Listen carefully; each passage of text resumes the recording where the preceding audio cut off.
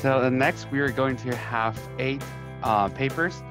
Basically, they're being accepted by the our CVinW workshop. They're in 8 papers in total, and the first paper is called "Learning Visual Representation from Modality Shared Contrastive Language Image Pre-training" from Haoxuan from Columbia University. And the second is "Where does the clip understand texture?" From the University of Massachusetts, Amherst. And third paper is called the domain compatible synthetic data generation for infrequent object detection from Amazon team. And the fourth is called XMem, the long-term video object segmentation with an Atkinson Sheffield memory model from the UIUC team.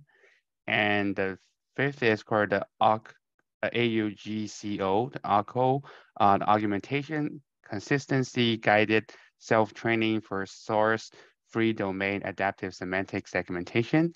They're from the Georgia Tech, the UC Berkeley team. And the seventh paper is the diffusion models for outfit rendering, novel conditioning architectures for subject-driven generation. They're from the Zalando research. And the eighth paper is the OmDet, the language-aware object detection with large-scale vision language multi-data set pre-training from the Carnegie Mellon. So congratulations to all the papers being accepted by the workshop. Hi everyone, this is Haoxuan. I'm a computer science PhD student at Columbia University. Today, I'm going to present our work on learning visual representation from modality shared contrastive language image pre-training, as known as MS CLIP. This work was done during my internship at Microsoft. Let's first talk about some background. Clip-like model has been quite popular in last 2 years. It has two separate text encoder and image encoder for feature extraction, and then it applies a contrastive loss on top between those two features for optimization. In that way, it can learn a strong and transportable visual feature extractor for the downstream tasks. At the same time, let's have a look at the trend of the vision and language neural network. So for vision model, it starts from a convolutional neural network. Then in recent years, vision transformer has been dominating more and more.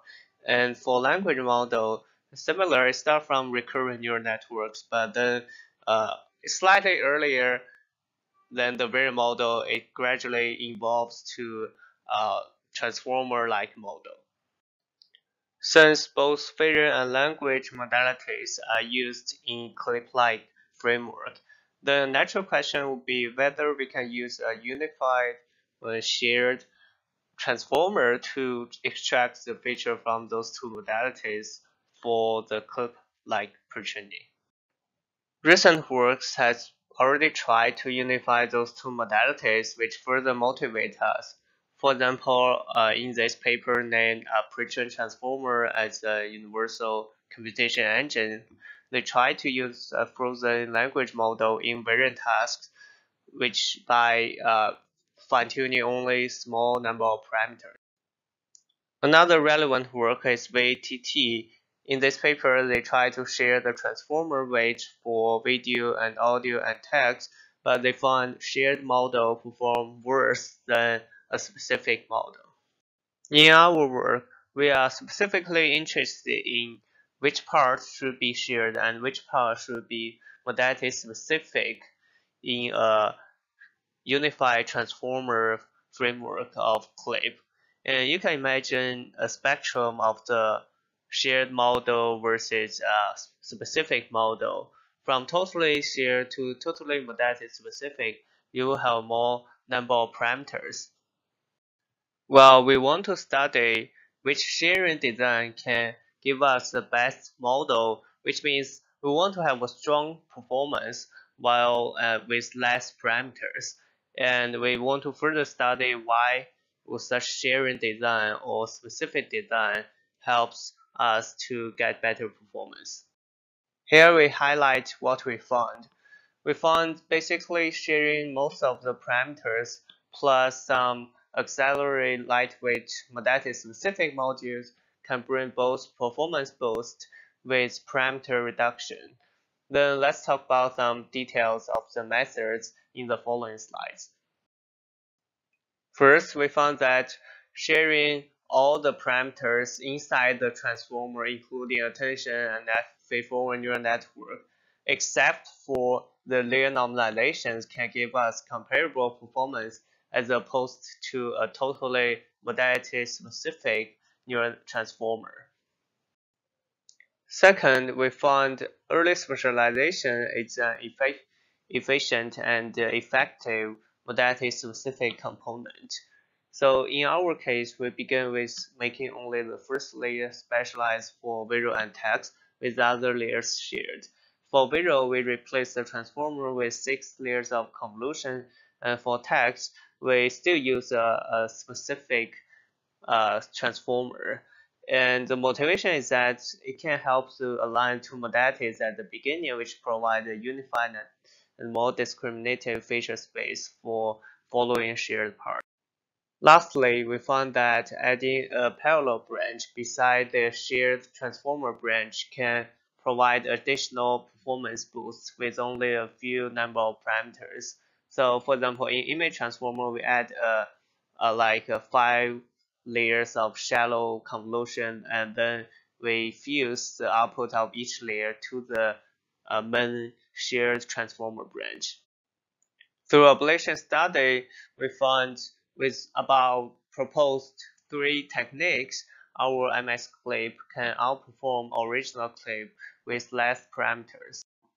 We also conduct different experiments on retrieval linear probing on 24 datasets, including some of the datasets in this workshop, and different visual backbones, as well as different pre-training datasets. About more details, feel free to check our code and paper. Hello everyone, I'm Chenyun, and I'm happy to present our work from UMass Amherst on how well clip understands texture. Our work is focused on zero-shot learning capabilities of clip on textures based on 2 motivations. Firstly, textures are useful for describing object categories, especially in fine-grained domains. Secondly, the vocabulary for describing textures are rich and unique, so it's worth looking into whether the models like clip can work well on the domain of textures. We present our analysis in 3 parts. The first is zero-shot classification of textures. The second is associating textures with natural language phrases. And the third one is recognizing textures on bird images. For the first part, we apply zero-shot classification with clip on 4 texture classification datasets. We report per image accuracy on different variants of clip, as shown in the table. And we can see that the variants with transformer backbones are better than resonant backbones. The best model is the last one, which is trained on larger images than other models in the table. We also experimented with different prompts as listed in the table. We compare the basic versus the large version of the transformer backbone and show that the basic version has larger variance in performance across prompts. So we conclude that larger models are more robust to prompt changes. For the second part, we study textures with natural language phrases. We use the DTD2 dataset, which has texture images and open vocabulary descriptions of the textures. We compare clip with DTML, which is a strong baseline from metric learning trained on DTD2 dataset. We have 2 tasks, phrase retrieval, which given image and rank all the texture phrases, and image retrieval, which is given a phrase and rank all the texture images. We can see that clip performs similarly with the baseline in image retrieval, but is slightly worse on phrase retrieval.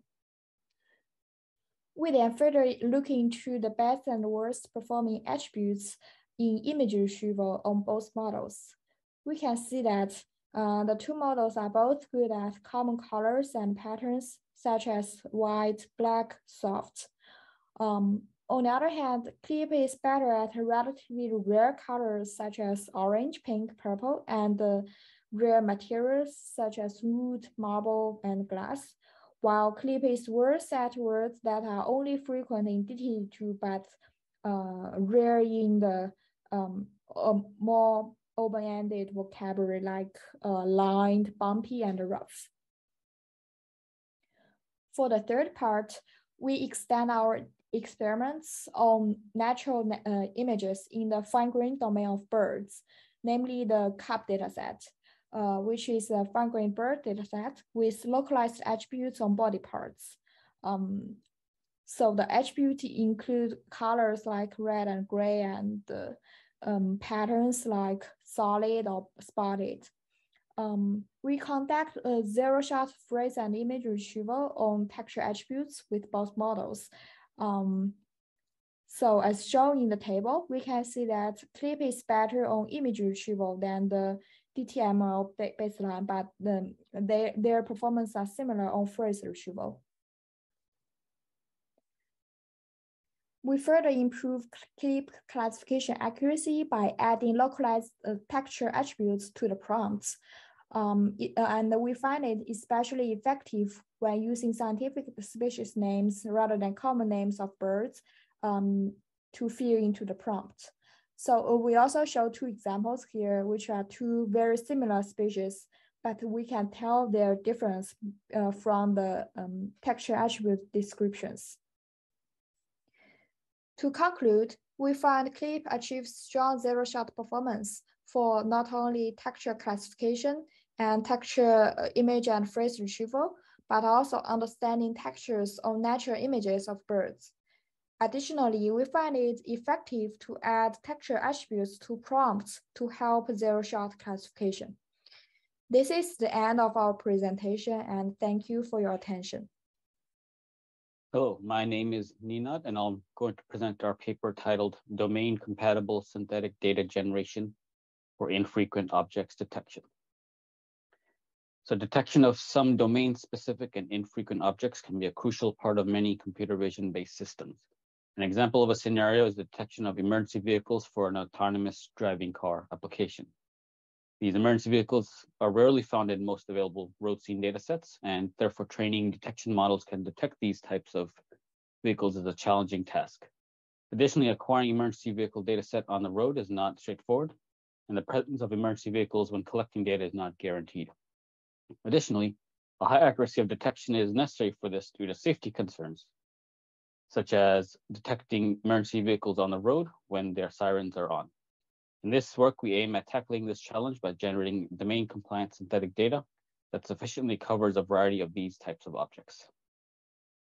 Using deep generative models for generating synthetic data for training downstream CE models has been proven to be a challenging task for several reasons.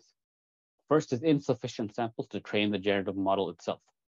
A deep generative model relies on a sufficiently large number of images covering the object of interest in the training data set to be able to generate realistic images.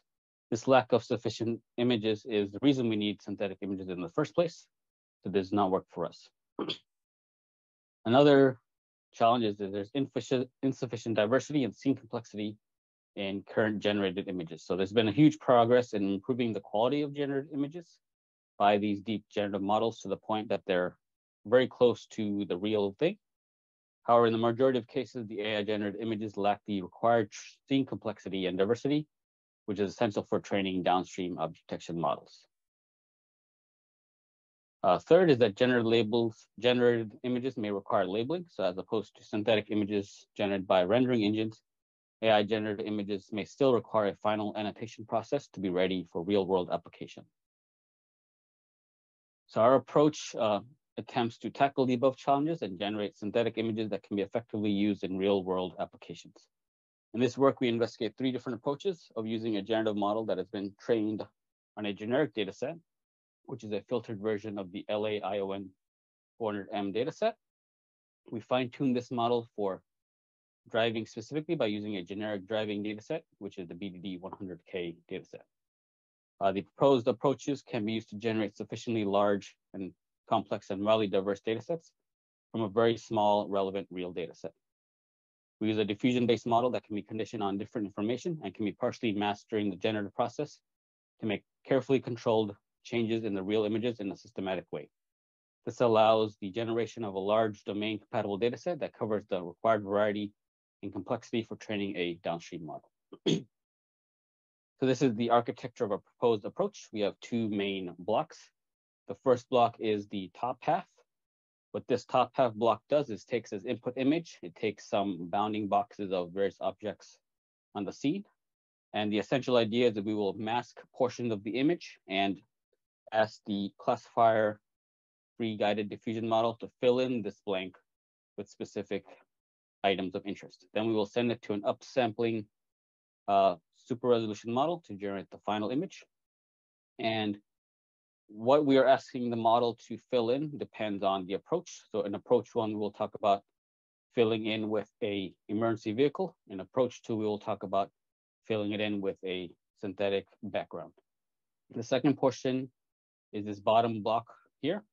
So here we will use the super resolution model and some text to guide it to produce different global features, such as different weather or other things.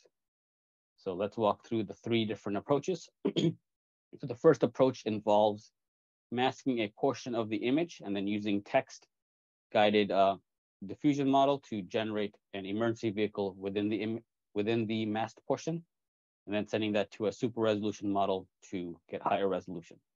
So here in the first row, you can see that the first column of images don't have any emergency vehicles.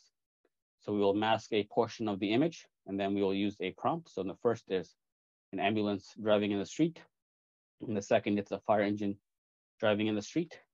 The diffusion model will generate a vehicle in the masked portion that is correctly blended. And then the super resolution model will increase the resolution of such an image. So the right column images are the final images that can be used for downstream modeling. The second approach is similar, but it's the inverse. So here we will take an image with a real emergency vehicle. We will crop that portion out and mask the rest of the image. And then we'll ask the diffusion model to provide a different background to the image. So here we can see that there is this real ambulance on a street. We will capture the ambulance, mask out the background, and then we will generate a new background from the model, which is then passed to the high resolution, super resolution model. The third approach, again, is to change a global feature of the image by using the super resolution model. So here we take the original image, and then during super resolution, we provided some text prompts, and these text prompts will change the global feature. So here we can see we can change it to a rainy image, snowy, or foggy. So some challenges from using these synthetic images. One challenge is the relative sizes of the generated object may not look correct. So for example, in this fourth image here, you can see that the generated police vehicle is in the foreground of the real one, but it is still smaller than the real one. So this does not make realistic sense, as this would suggest that it's some sort of toy car rather than the real one. Another challenge is the quantity of synthetic objects. It's a bit hard to use text to convey quantity and say we want to have 2 or 3 or 4 different vehicles. And the third challenge is the relative position of the generated objects may not make sense from a realistic perspective. So for example, this third image, we see that the two generated vehicles are very close to each other, where in the real world that may not happen. And in the first image, we can see that the generated vehicle is not even on the road, which may not happen in real world. To validate our idea, we trained some downstream models using a real data set in training and testing, and then we augment the real data set with our synthetic data set and show downstream detection results. So this real data set is we call LAVA. It's from our partnership with the Lisa Lab at UC San Diego. We have some small set of real emergency vehicles, and we have a small set of real emergency test vehicles, and then we generate the synthetic images based on the approaches that we mentioned. And we train various downstream object detection models of SSD, flavors, and efficient det, and fast RCNN. And we see that as we start incrementally adding synthetic data, the MAP on the real test set increases. So this is some visual examples of the previous. So here we see some real test set images with some real emergency vehicles. And we see that our downstream model can detect them even when they're small or blurry. So in conclusion, in this work, we demonstrated a new approach for generating synthetic data for training downstream object detection models. The experimental results showed that incrementally adding synthetic images to your train set improves performance of these downstream models. As an extension of this work, we will consider more complex scenarios, such as high occlusion or small objects. And we will also show the strength of our approach with different experimentation. So we will repeat this experimentation on a test set that contains diverse emergency vehicles from different countries. Thank you for attending our talk. Hello, everyone. I'm Rex, and today I'm presenting our work, XMem, long-term video object segmentation with an accent-driven memory model. First, let's look at the task. Video object segmentation involves propagating the first frame mask to the rest of the video. On the bottom figure, on the left, you can see that there's an image and a corresponding mask for the first frame. The model takes this as input and tries to segment the same target object in the rest of the video. Note that these masks are class agnostic, meaning that the model has to deal with novel classes in test time, so it's more like an open world setting. Also, there are potentially multiple objects in the video. There can be a lot of occlusions, and there can also be objects with very similar appearances. Here we show some qualitative results of our method. The user first annotate the first frame with some interactive segmentation method. So the user annotated some objects of interest. And note that the Dr. Pepper can is annotated with a red mask, while the Coca-Cola can is annotated with a green mask.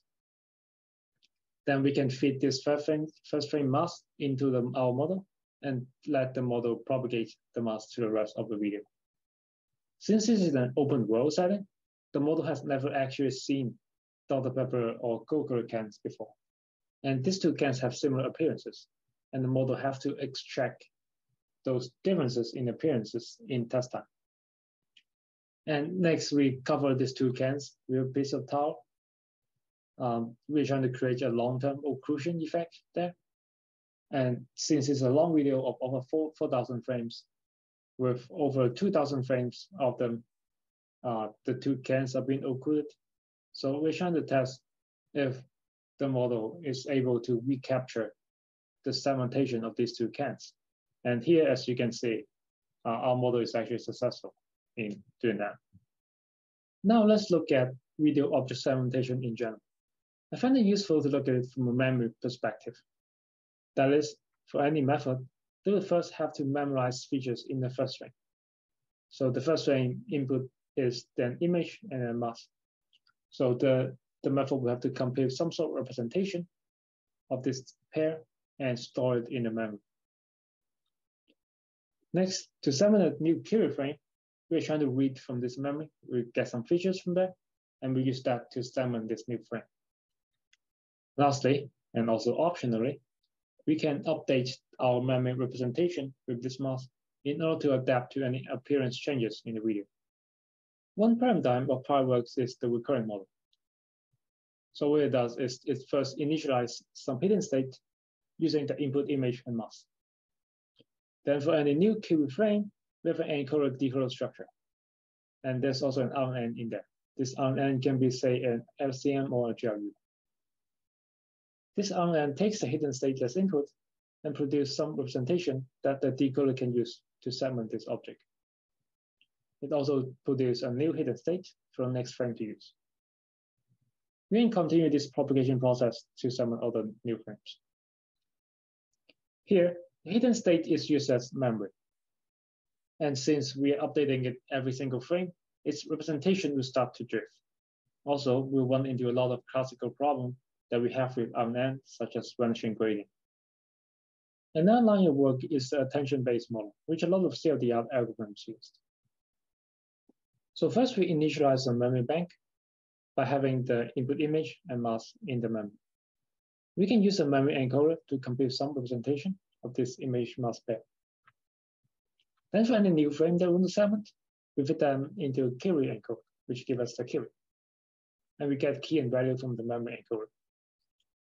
With these three, we can compute attention, and the output of the attention will be used in a decoder, which gives us the final output mask. And then we want to update our memory bank, which can be done by simply copying the input image and output mask into the memory bank. Now we have two items in the memory bank. Then for any new frame that comes in, we do the same set of operation. Again, compare attention over a memory bank. Since attention is done over a set, we can actually use the same algorithm and the same set of parameters in order to do this operation. So notice that the memory bank will grow over time because we're continuously appending new frames into the memory bank. That will lead to a prohibitive computational and memory cost when we're processing very long sequences. To solve these problems, we are taking inspiration from the human memory. The Atkinson-Shiffrin memory model theorized that human memory is made up of three different components: a sensory memory, a working memory, and a long-term memory. Our model implements these three types of feature memory instead of using just one as in prior works. The sensory memory is the fastest reacting, and it's also locality sensitive, which means it contains positional information. The working memory updates at 6 Hz, so it's slower, but it contains high resolution features, which we can use for query key matching, which is basically attention matching. And because of this high resolution, we only keep it around for a few seconds. To complement that, we have a long-term memory. The long-term memory is only updated when the working memory becomes full. And it contains compact features that are consolidated from the working memory. Because of this compactness, we can actually keep these features for a long time. We can keep it for tens of thousands of frames without running into any GPU memory problem. Here we take a brief look on how we use these three types of memory. First, given the input image and mask, we initialize the sensory memory and the working memory. And the long-term memory starts off as empty. Then as any new frames comes in, we perform memory reading, which reads from all three types of memory. That produces a unified representation, which we then use to generate a new mask. With this mask, we can update all three types of memory. Notice that the sensory memory is updated every single frame. The working memory is only updated every hour frame, where hour is maybe 5 or 10. And the long-term memory is only updated when the working memory becomes full. So these three types of memory update at different frequencies. We would cover more details on each of these memory types in our paper, but here I want to talk more about the long-term memory specifically. The long-term memory is essentially a compression of the working memory. So the working memory is of size C by THW, where C is the number of frames that are currently in the working memory, and H and W are image dimensions. THW together is typically over 15,000, so it's quite large, especially when we compute attention over this THW dimension. So what the long-term memory is trying to do is to reduce C by THW to just C by P, where P is a much smaller number, like 128. But how do we do that? Here we propose to use a selection algorithm. That is, we are picking P prototypes from the THW set. And intuitively, we want to pick the elements that are important, that are representative of the THW set, such that only little information is lost in this process. How do we define importance? Well, here we define importance by the frequency of use in the working memory. So recall that we access the working memory through attention. And in attention, we compute an affinity matrix. The affinity matrix tells us how much contribution each working memory element has on the output. By accumulating and remembering this contribution, we can find out which elements are actually important. They are actually contributing to the output a lot. These frequently accessed elements should be kept in the long-term memory. Therefore, we use this as a metric in order to pick elements that are important. In this sense, the working memory is acting as a buffer before entering into the long-term memory. Here we show some quantitative results of our method. So these numbers are measured in JNF, which is the average of RU and the boundary reference score. The higher the better. We also test our method on several different datasets that has videos with different names. For example, the direct dataset contains videos of around 100 frames. The UWS dataset is longer. And we also tested on a long video datasets, which has around 7,000 frames per video. We also report the APS of these methods. So there are a few baselines that we're looking at here. The first one is AFB-URL. This is a method that is dedicated to processing long video. What it does is it tries to compress features eagerly. So features are compressed as soon as they come in. And this way, they're actually losing out on the high resolution features that they can otherwise use. In our model, however, since we have a working memory, we can preserve this high resolution feature. So AFB-URL actually does not perform well in the short term. The next method is ALT. ALT is an attention-based method. Instead of using a single layer of attention, it uses a transformer. It performs well in the short term, but it doesn't really perform well in the long term because the transformer is using up a lot of memory. The next one is STCM, which is kind of like a baseline of our work. It is like a working memory-only model. And it performs okay in both short-term and long-term, but especially in the long-term, it is not as good as our method. The takeaway here is that our method uses all three types of memory stores, actually performs well in both short-term and long-term, and we're not sacrificing accuracy on the short-term in order to achieve that long-term performance.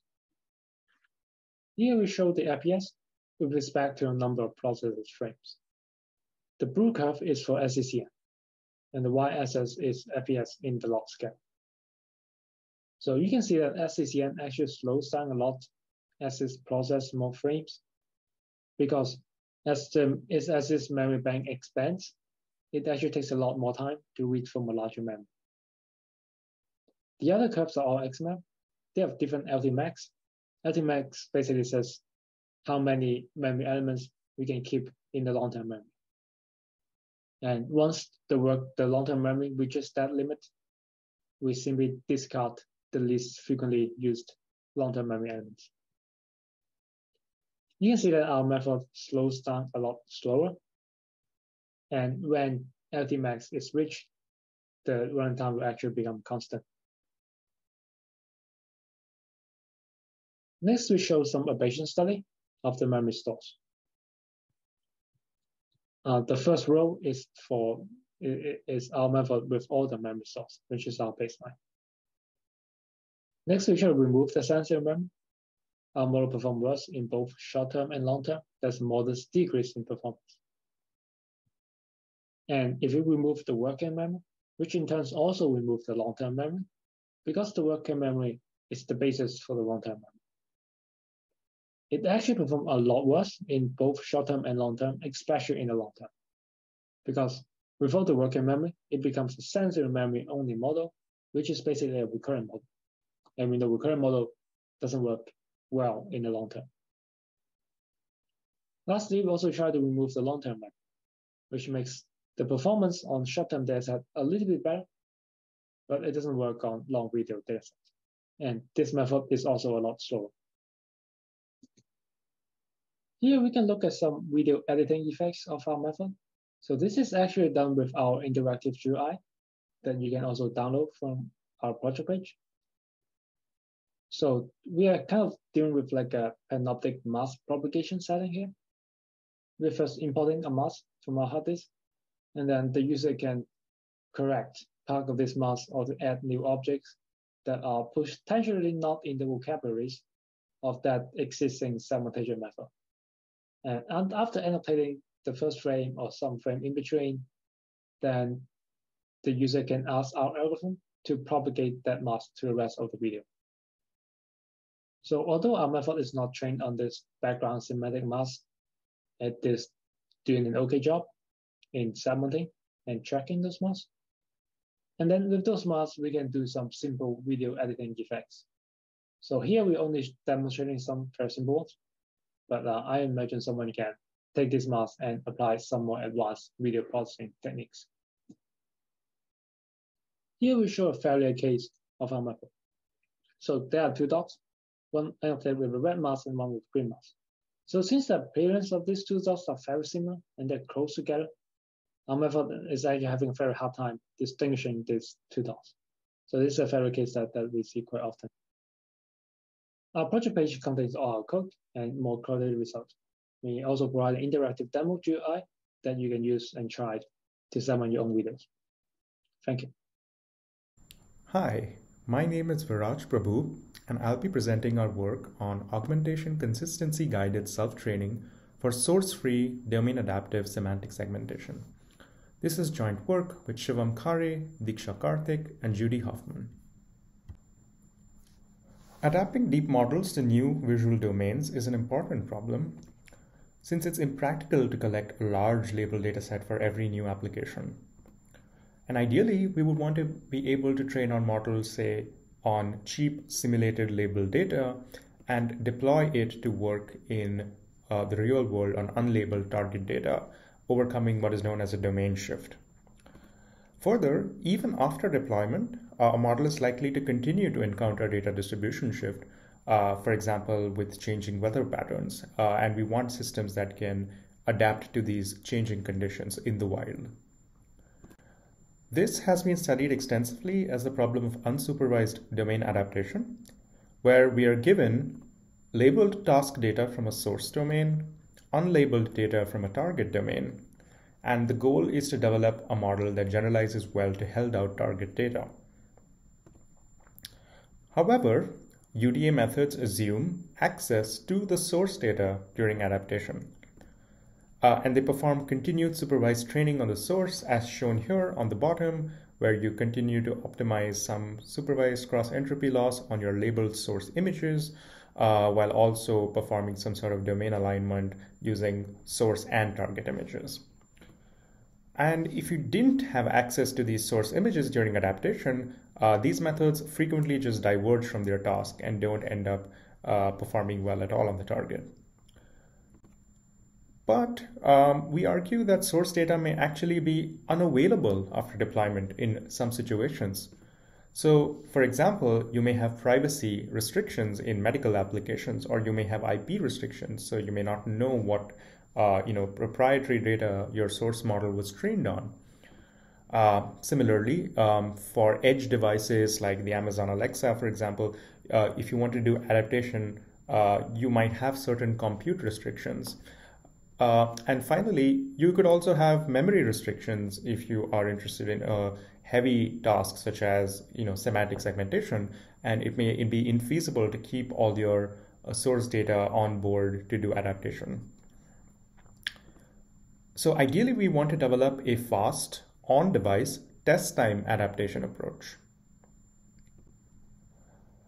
So test time domain adaptation aims to adapt a source model to the target given only unlabeled target data. So you have a trained source model, and now you have to adapt it to this target data which has some distribution shift, and you no longer have access to your labeled source data, right?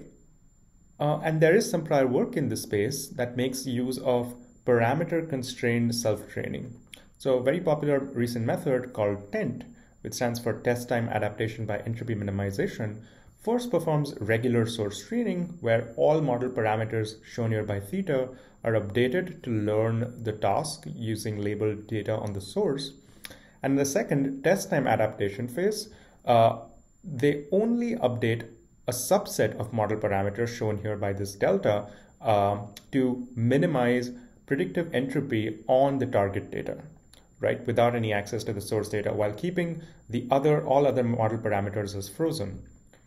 And in practice, the parameter subset that they find to work best is to update the model's batch norm parameters, so the normalization and affine parameters, and everything else is kept frozen. And this method does pretty well at preserving task performance and actually improving it on target data without source access.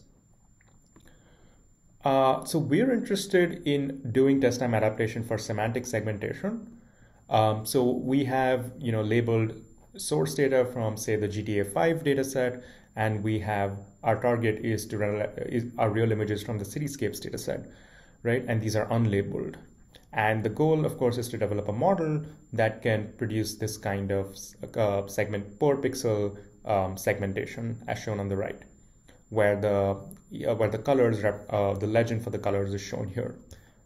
So the challenge we discovered is that the sort of unconstrained self-training approach that TENT performs is actually detrimental to performance on the tail for semantic segmentation. So for tail categories that don't have a lot of examples. So consider this example, and this is the prediction from a model trained on the GTA-5 and tested on a cityscapes image, right? So it's like pretty noisy at the beginning, as you can see. For example, it's predicting sidewalk here on the road. And then if you apply TENT for 50 iterations and then continue for 100 iterations and then keep training for an entire epoch, you get this cleaner looking prediction. So it's cleaned up, a lot of these predictions in the road, but you'll notice that compared to the ground truth here shown on the left, a lot of the predictions for these tail categories, such as this stop sign here and this person on this motorbike, are entirely missing. So performance on these tail classes is actually sort of degrading with this method at the cost of performance on other categories. So we want to address this. And our solution is based on augmentation consistency guided self-training. So our main intuition that instead of self-training on all model predictions, it makes more sense to self-train only on reliable model predictions that have a high likelihood of being correct. Of course, we don't have labels, so we actually don't know which ones are correct, but we need some proxy measure of reliability. And we can continue to only update batch norm parameters as TENT does to prevent task drift. But then the question is, how do we identify reliable predictions? And particularly, we could use model confidence, but it's actually known to be unreliable under a domain shift. So instead, we propose using predictive consistency under augmentations, which I'll make concrete shortly. But before that, one question we try to answer is which augmentations should we use? So we find it's beneficial to measure predictive consistency across diverse target views that vary in multiple ways. So consider this original image. We can apply a per pixel appearance transformation, for example, a jitter operation, to get this kind of image here. And similarly, you can apply a crop and resize operation, which varies both the scale of different objects as well as the spatial context to get this sort of image here on the right. And then we can so what we end up with are very diverse looking target views. And we'll show that, this is kind of a good set of views to measure predictive consistency across. So here's how our algorithm is designed. So it's called Augmentation Consistency Guided Self-Training, or AUGCO for short. So first, of course, you have labeled source data, and you can perform supervised cross-entropy training on this labeled source data in the first phase, where you learn all model parameters. Then we no longer have access to source data. We just have this trained model, and we only have unlabeled target data as shown here, right? And now what we do is first we can get a prediction on this image from the source model as shown here on the right. And then we can apply a color jitter and a resize operation to this random crop here, right, to generate this augmented image. And this is, all these operations are, the parameters are selected randomly. And we can get a prediction on this augmented image as shown here, which we call view 2. And to get an aligned prediction from the first view, we apply the same resize operation to an identical crop.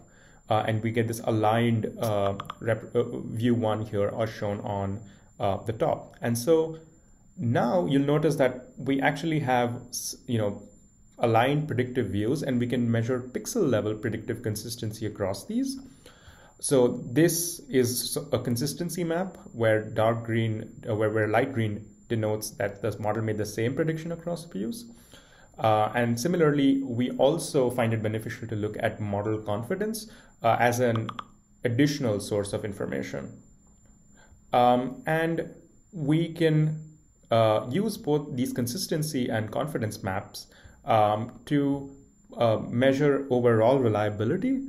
And finally, we can perform selective self-training, where we only self-train on instances that the model has found to be reliable via these two proxy measures. And again, we also only optimize the model's batch number parameters here instead of all parameters, in addition to a diversity regularizer. And you can find more details in the paper. Okay, so we present results on standard semantic segmentation adaptation benchmarks, including GTA5 to cityscapes, Cynthia to cityscapes, and cityscapes to dark xeric night. And here are our results. So we look at mean intersection over union, or MIOU, on the target test set.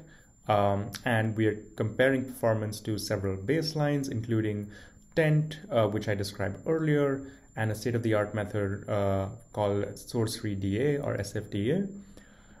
So first, on GTA5 to cityscapes, we find that our method considerably outperforms the next best method, SFDA, and provides a very strong boost over just the source model, as well as tent, which provides a relatively small boost. Similarly, on Cynthia to cityscapes, we again outperform baselines by a somewhat narrower margin.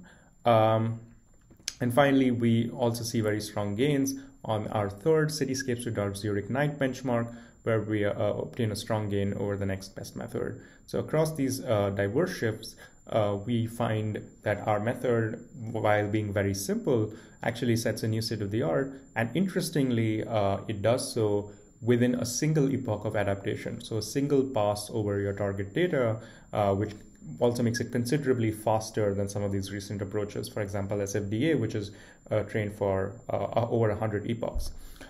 So our method also kind of has an efficiency advantage.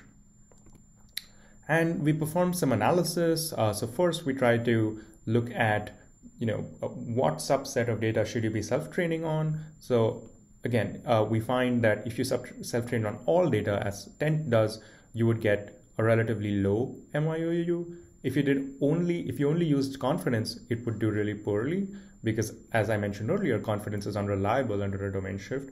If you use consistency, that is significantly more reliable, as shown here. And finally, it's optimal to actually combine both of these two, and you can get a slight boost by using confidence and consistency. Secondly, we study what types of augmentations are ideal to measure consistency under. So again, we find that both spatial and pixel level augmentations work really well, and the optimal strategy is to combine the two. So using both spatial and pixel level augmentations is optimal. And finally, here are some qualitative results. So shown here in the first column is the target image. This is the ground truth. These are predictions from the source model with MIOU in the bottom right. This is what happens if you apply Tent, and you'll see that MIOU does improve across all of these cases. But when we apply our method, we can both significantly boost MIOU, as shown here, over something like Tent. And we also find that a majority of our gains come from, tail underrepresented categories, such as this traffic sign here and this and here as well. And we also highlight some failure cases in red here, so where the model is still sort of failing, and it's kind of avenues for follow-up work. So to quickly summarize, source data may be unavailable after deployment in adaptation, and for reasons such as privacy or memory or compute restrictions. And so test time adaptation is actually a really practical DA setting where we want to adapt using only a trained source model and unlabeled target data. But full self-training does pretty poorly on things like on tasks like semantic segmentation, where you have this huge label imbalance. And so we instead propose using augmentation consistency to guide self-training. And we find that both using spatial and pixel augmentations helps, and we can get state-of-the-art results with this relatively simple method within a single pass over target data. So thanks for listening, and please feel free to send any questions you might have to this email address. So thanks. I'm Lian, a PhD student at UC Berkeley. Today, I'm really excited to present our work on supervised selective labeling for more effective semi-supervised learning by UC Berkeley and ICSI. Semi-supervised learning, or SSL, learns a classifier that leverages a small set of labeled data and a large set of unlabeled data in the same distribution. Cutting-edge SSL methods are approaching fully supervised learning accuracy and are entering low-label regime. For example, SSL method Sinclair v2 gets 93% of supervised accuracy on ImageNet with only 12 samples per class. In this low-label setting, the quality of labeled samples is very important. However, previous model-centric SSL methods assume that labeled and unlabeled data are given. These methods focus on finding the right model architecture and training recipe and neglecting the data aspect. In contrast, we aim to design an unsupervised data-centric method that selects the optimal subset of the unlabeled data for annotation within annotation budget. In this work, we present a method of unsupervised selective labeling and show that small compute on selective labeling leads to large gains in SSL accuracy. Selecting the right data to label for the sake of model optimization is also the focus of active learning. However, unlike active learning that begins from labels of random samples to get a sense of the task, our instance selection is completely unsupervised, which makes our task much harder. Being able to solve this challenging task makes our method much more label efficient, since we have no wasted annotation of randomly selected samples required by active learning. If every point represents a sample in unlabeled data, and we're expected to pick 3 of them for annotation, what should we pick? The green triangle selections are outliers and hence not representative enough. The yellow square selections don't have enough coverage or diversity. The red star selections are both diverse and representative and are a good fit. Based on these 2 criteria, we first propose a training-free USL in which representativeness is achieved through density estimation. Diversity, on the other hand, is achieved through clustering and cross-cluster communication.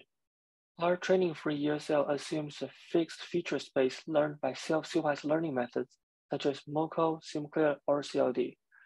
For additional flexibility, we also propose training-based USLT that performs end-to-end clustering that learns feature and selection at the same time. We formulate smoothness assumption and cluster assumption commonly used in SSL in our local and global constraints in order to learn improved feature and clustering. See our paper for details. Without changing SSL models and their training recipes, fixed match with USL selected samples reaches an astonishing accuracy of 93.5% on CIFAR-10 with only 40 label samples. This result is comparable to AL or SSAL with 1,000 labels. So USL is up to 25 times more sample efficient. The 40 sample selection with the lowest scores is very imbalanced and truncated that could mislead the classifier. The objects with the highest scores is much more balanced and representative and is selected by USL. USL also leads to more label-efficient SSL or large-scale datasets, and is able to leverage multi-model clip models for even better performance. Moreover, our improvement is more prominent with lower budget, with 0.2% labeled data, which is around 2 labeled samples per class. We get 14% improvement on ImageNet. The x-axis is accuracy with random selection for annotation. The y-axis is accuracy with USL and USLT. Our method consistently works with various SSL methods. Integrating USL to SSL methods is straightforward and involves only switching the label set. We encourage our viewers to also try USL on their favorite SSL methods. Thanks for attending our session. Our paper and code are available through the QR code.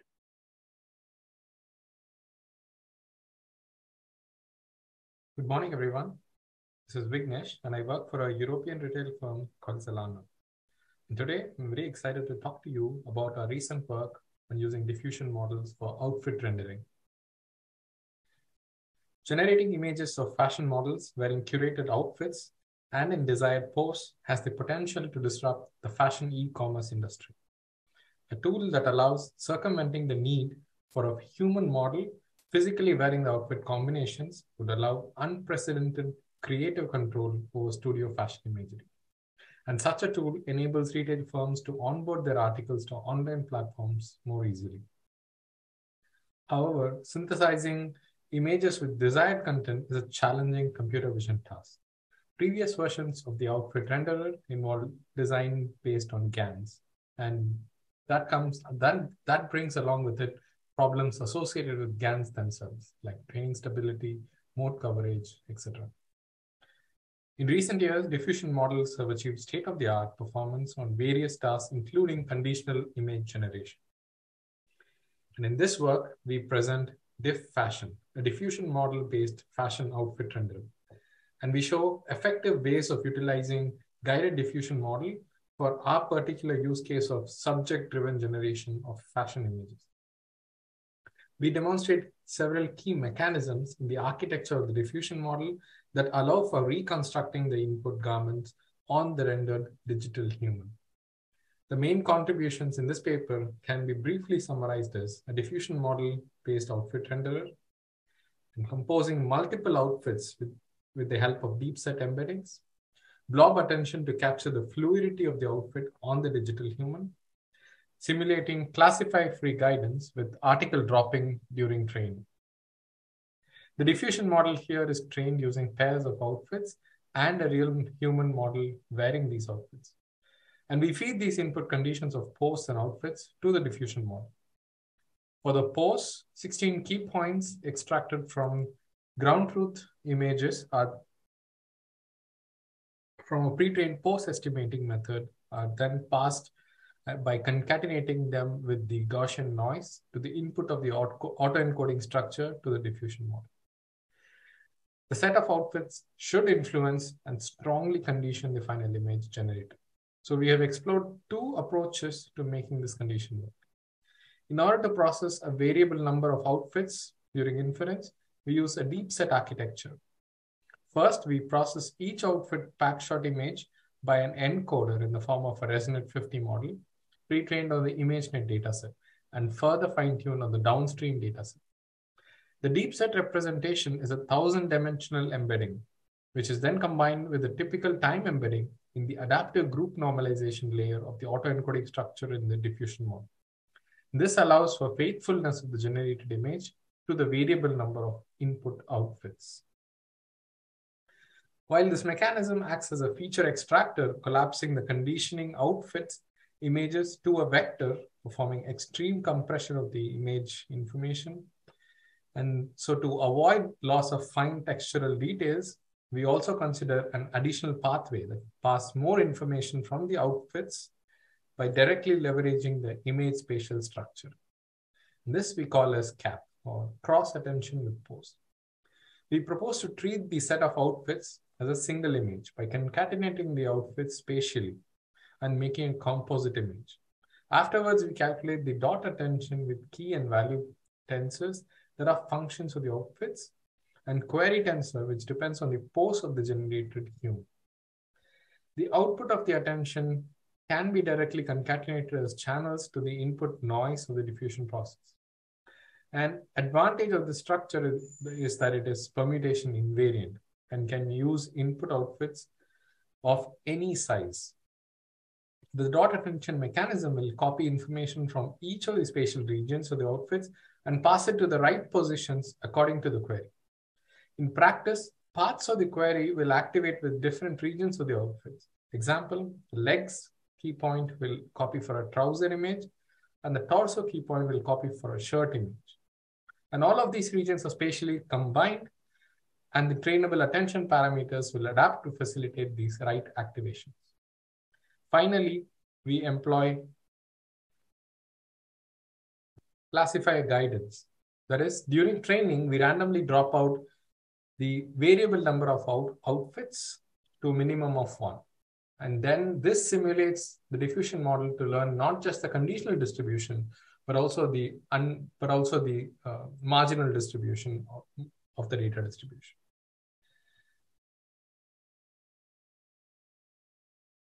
Here we show some results of our different methods by giving the input outfits that is shown on the left. In our experimental results, we find that our method combining all the 3 mechanisms, that is DEF full, are more faithful to the input conditions, capturing the fine textural details. The findings were also reflected in a qualitative evaluation in the form of visual inspection with a user study.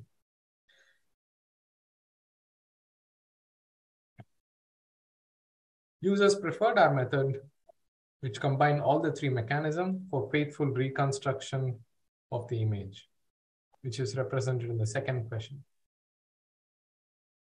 And in the first question of which digital human looks more realistic, users preferred for our method, which combined both the information pathways, that is the deep set embedding, as well as the cross attention with post. And this is simply due to people preferring, this is due to the diffusion model rendering the output image based on the conditional distribution, which gives more weightage to also the human. But in the case of DF full, since it performs classifier-free guidance, it considers both the P of X and P of X given Y, and gives more weightage to P of X given Y. And hence hence users preferred that the outfit is more accurately represented by DF full. And for the case of outfit renderer, reconstructing the outfit more accurately is the most important problem. Moving on to conclusion, the first and foremost requirement for enabling a meaningful virtual try-on, or to replace the expensive process of studio fashion imagery, is the ability to faithfully reconstruct input garments on a body. And our method can accurately reconstruct the outfits due to its ability to retain the high frequency details with the help of these dual information pathways, as well as employing classifier-free guidance. I thank you for your time and look forward to further discussions. Thank you. Hello there. This is Tiancheng Zhao from Zhejiang University and Linker Research. Today, I'm going to present our work in language-aware object detections with large-scale vision language pre-training. First, let me briefly describe the background. Object detection, or OD, is a classical task of computer vision. Previously, the OD task has been focusing on learning from a fixed data set with a fixed and a small vocabulary, such as 80 classes in COCO. And when we train for each task, we usually train a separate model for each data set. And a classical system such as YOLO, FastRCNN are all best examples in this branch of research. Recently, benefited from large-scale vision language pre-training, a lot of research has been focusing on extending the classical OD to open vocabulary or language-aware OD, where the vocabulary size going from the classical 20 or 80 classes to more than 10,000 classes, or even full natural language sentences, such as referral expression comprehension. And in this case, a joint model should learn for all the classes instead of a separate model for each class. An example model will be like Field from Google, Static from Facebook, or glib from Microsoft. And in this branch of research, this is also the focus of our study. And in this study, we raise a research question that is, can a detector learn from many, many different OD datasets with increasing total visual vocabulary? And eventually, this model can achieve open vocabulary detection capabilities. And in the following graph, we wish the model can continuously learn from increasing number of data sets, and it can accumulate knowledge in its parameters, and eventually it can achieve a very, very large and open vocabulary detection performance. However, to achieve this problem, or to solve this problem in this manner, there are two challenges that have to be solved. The first challenge is, we call it the taxonomy conflict. By looking at the picture, you can see that the football or the same object in different data sets, they have different names. Sometimes it's conflicting, sometimes it's including, sometimes it's excluding. And usually the last layer of a classical OD model using a fixed softmax as a classifier to detecting the object types into one of the classes. And a fixed softmax object classifier cannot learn from different class labels. And this is the first challenge. The second challenge is we call the foreground and background inconsistency. By looking at this picture with the pizza object, it's considered as a foreground in COCO, but it is considered as a background in Pascal VOC because there's no pizza class in Pascal VOC class. By learning from this data set, it will lead into conflicts of background-foreground detection and confuse the model. To solve these two problems, we propose OmDet, a novel vision language-based detection method. We formulate the problem as a language condition OD task, where a language-aware OD localization head and an object classification head is proposed. We call it MDN, Multimodal Detection Network. By using this way, we solve both problems. First, we solve the taxonomy conflict problem by label embeddings, where we're encoding the tasks using language encoders, where it can make models define granularities and differences between different class labels. And second, we solve the foreground and the background inconsistent problem via the language-aware OD localizer, where the task is input as one of the input together with the image input, and an early fusion method is used to iteratively refine and fuse those two sources of information and eventually output the proposal, the object localization and the classification. Specifically, one of the main novelty is the multimodal detection network that's being proposed.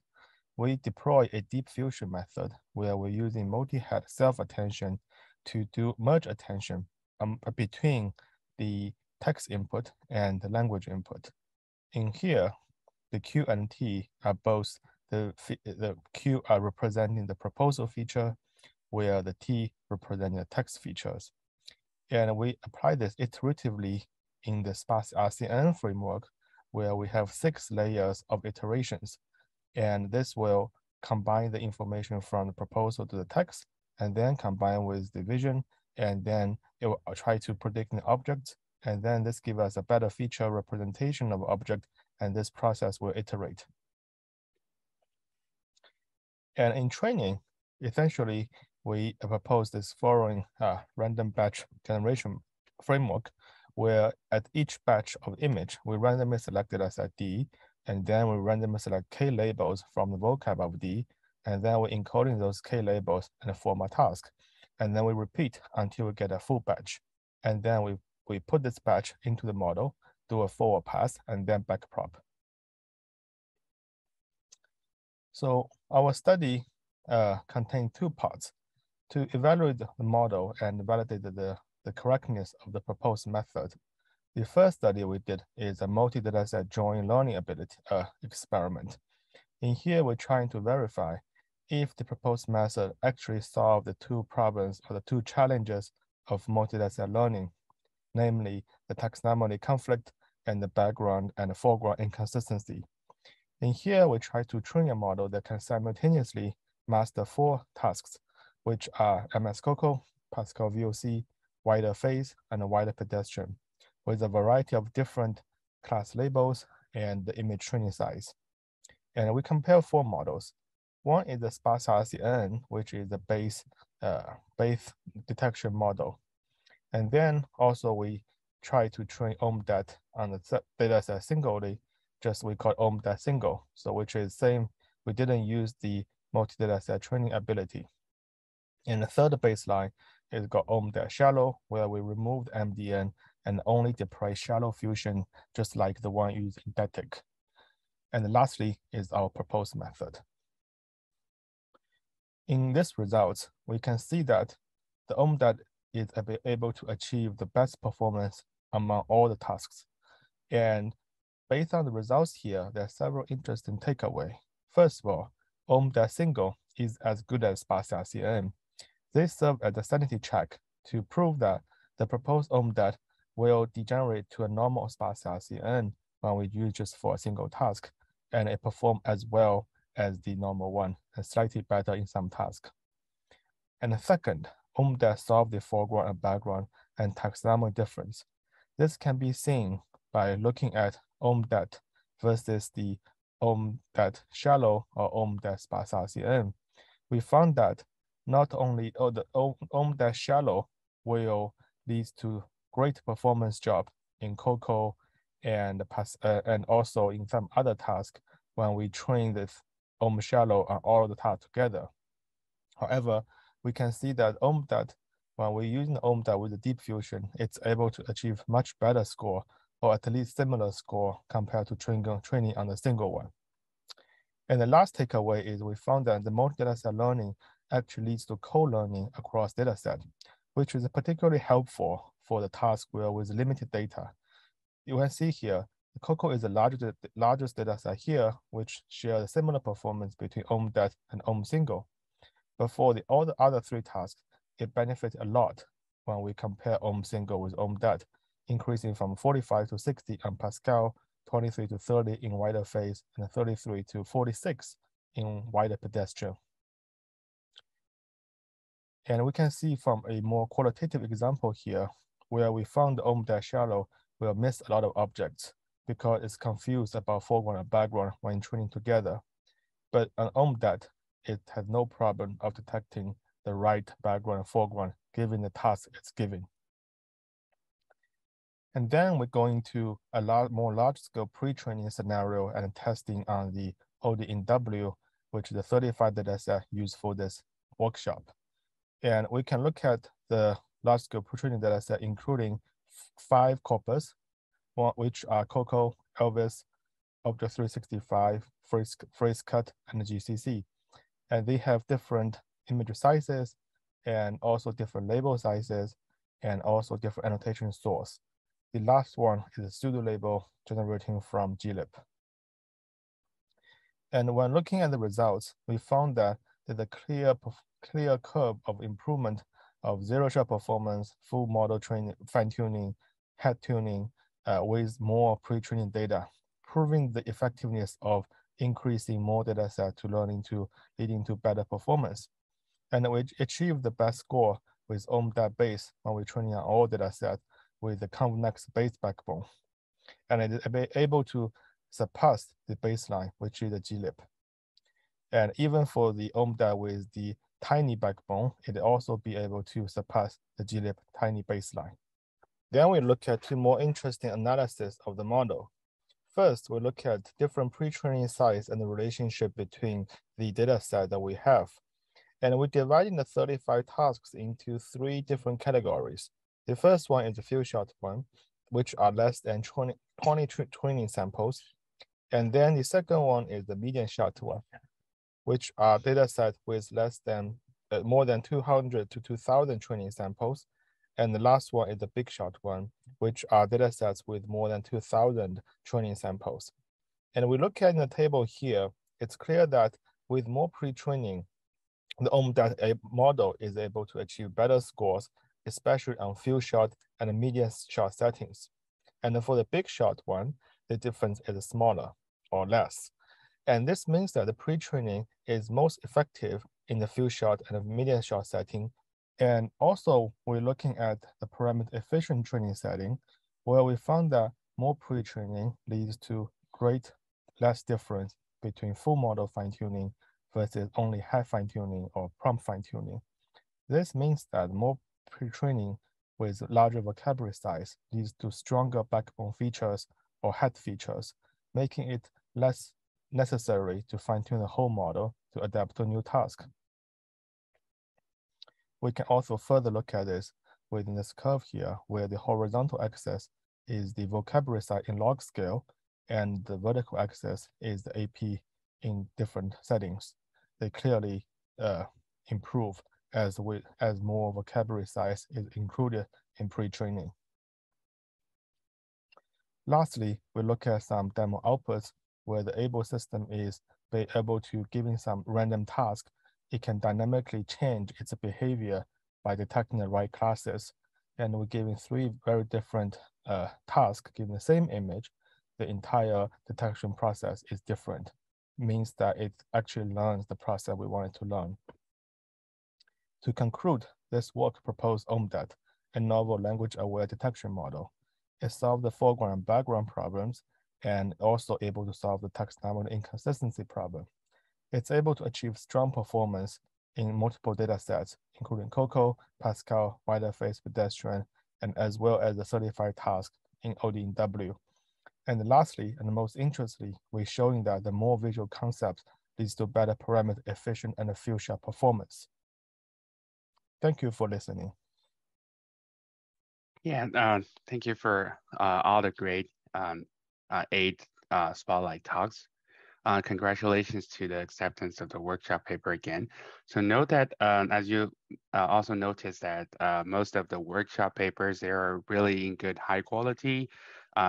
Either they have been submitted to the some ECCV main conference, the Incoming Europe's conference, or previously like CVPR 2022 conference. So they're really organized and also very rigidly being written. So I have also pasted a link inside the chat channel, which we encourage most of the submissions that to go through a more rigid process, which is the AUGCV special issues, which is due on March the 1st for next year. Yeah, and also for anyone like in our currently, like for any audience who is also interested in the related topics, please also feel free to submit your work if you're interested.